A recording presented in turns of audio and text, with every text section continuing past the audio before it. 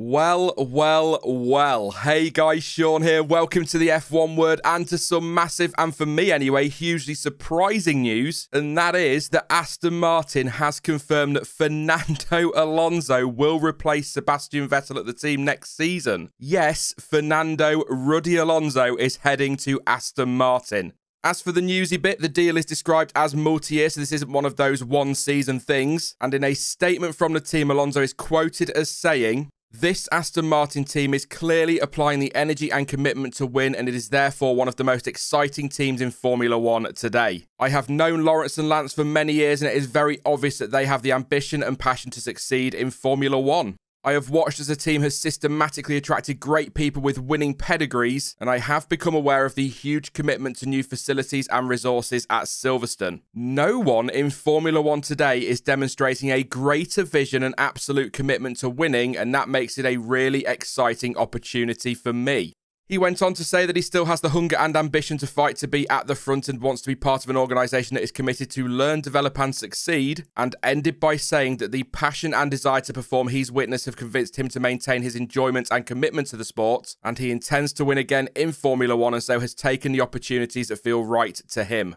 So last week, Sebastian Vettel threw a hand grenade into the driver market, and just a few days later, his replacement has already been confirmed. Things have moved very quickly. Like I say, I am very surprised by this. I mean, in the race reaction stream on Sunday, I even asked the question, why would he leave Alpine to go to Aston given the different fortunes of the two teams right now? I mean, Alpine are consistently scoring points and have got a very quick car, but clearly his head has been turned by the Aston project, which to be fair, does look very positive long term. I can totally understand why pretty much any driver will be tempted by a move in some ways. I'm just not sure Fernando will be there long enough to really reap the rewards of the hard work being put in. But what he will do, assuming he's there for a couple of years or so, is potentially really help to accelerate that project. So we'll see, of course. I'm just going off what Lawrence Stroll said last year about it being a 5 or 6 year project to get that team to winning ways. Can we really see Fernando there for 6 years? And let's face it, this is a great signing for Aston. A double world champion with massive experience who is still one of the best out there and is still massively quick. And yeah, maybe it is one of those moves that makes a lot more sense on paper for Aston than perhaps it does for Fernando. Unless, of course, Alpine had given him some sort of indication they were looking elsewhere, a kind of jumped before he was pushed sort of thing. Perhaps it's even a little bit of both, just a thought. I will say though, I have read a rumour this morning suggesting that negotiations between Alpine and Alonso had stalled after not going all that well,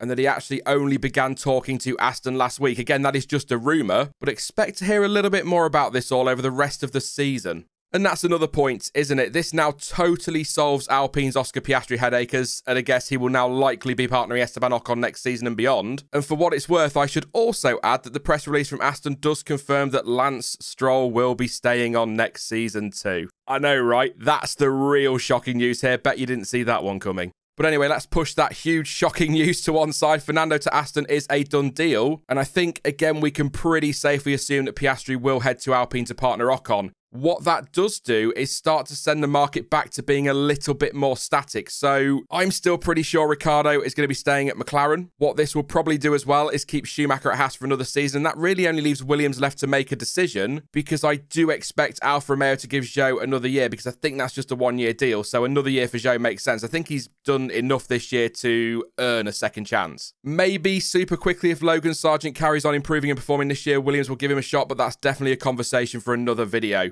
Super quick summary then. This, for at least the third time in this video, has totally shocked me this morning. If I'm being completely honest, I'm not convinced this is a good move for Fernando, because Alpine have had such a good season so far this year. And I believe right now they're in a stronger position to move forward very nicely in 2023. Whereas Aston are having a tough time of it in 2022, and that project is all about the long term. And don't get me wrong, I would love him to stick around for many more years if he carries on in this current form. But realistically, I don't see him staying there for 5 or 6 years. Perhaps money is a factor, it's got to be said, and it may well be the case that there was a really good financial offer he just couldn't refuse, with the added bonus of being sold what on paper looks like a very ambitious project and expansion at Silverstone. I just hope this doesn't end up being another one of those now infamous Alonso moves that doesn't really work out all that well for him.